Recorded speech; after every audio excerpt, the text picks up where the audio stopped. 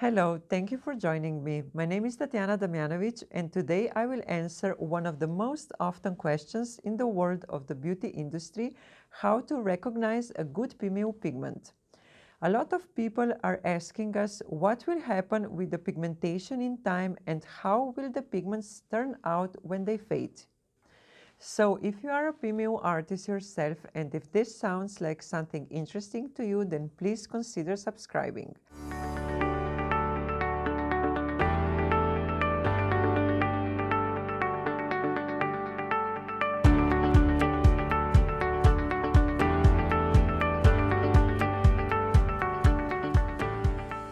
When we think about stretch mark camouflage, we think of natural powdery results. These results can be achieved only if you have the right pigments. If the results are good, it will show over time when the skin will get tested by sunbathing, exfoliation, and fading. If you want to be a pro yourself and to have returning customers, you need to provide the best quality and stand behind it. There seems to be much confusion over the use of organic and inorganic pigments used for permanent makeup. There are two types of pigments used for permanent cosmetic makeup: iron oxides, inorganic pigments, lakes, organic pigments. The two artists use ink. A pigment is a combination of two or even more colors. It is very important which is the predominant color or pigment, as it will come to the fore after healing.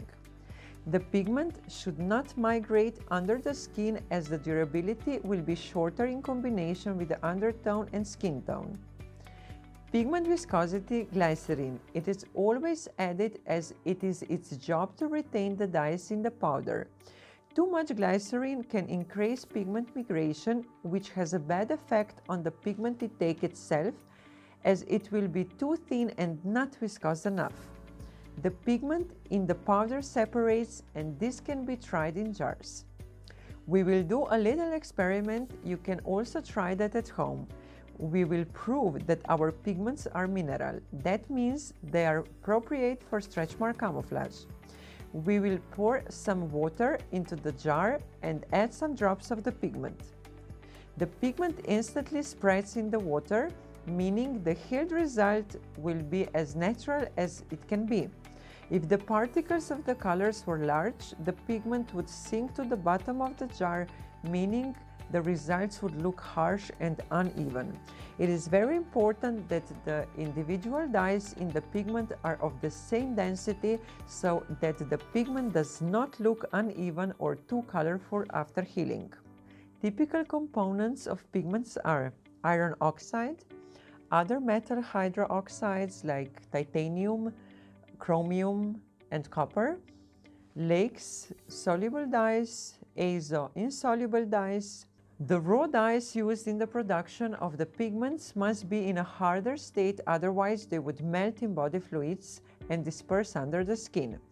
Given that dyes are a powder, they are converted to a liquid state so that the pigment can be introduced under the skin. In summary, the pigments are mixed with water and glycerin.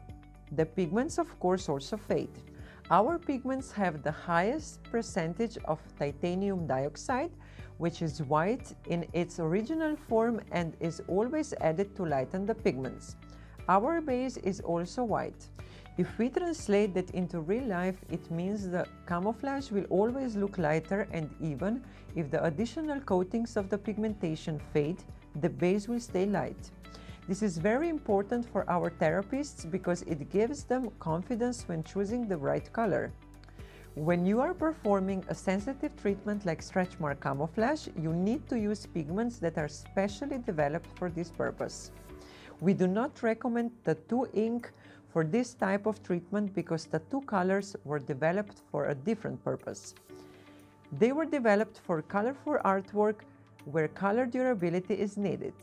Tattoo ink was made for precise tattoo artists who have an excellent knowledge of color shades. We recommend mineral pigments instead, which are specially made for camouflage treatment. You can also increase the chance to really get natural looking results with our camouflage finisher. This is an innovative product that must be used for powdery effect. You will not achieve as even coverage as you could if you just perform a regular pigmentation. We developed the finisher in collaboration with our chemists to guarantee a soft look. So how does it work? Thanks to the viscosity of this product, the spreading of the inserted pigment is more even. It gives a powdery effect due to the innovative ingredient mixture. You apply it after the camouflage is done, wait for 2 minutes so the product starts working, and voila, you just wipe it off. My recommendation to my therapists is to also use it during the work if they notice the client's skin is dehydrated, meaning it soaks a lot of the pigment along the way. What type of pigments are you using for pigmentation? I will put the link to my pigments in the description box so you can give it a try if you like. Thank you for watching and see you next time. Bye guys!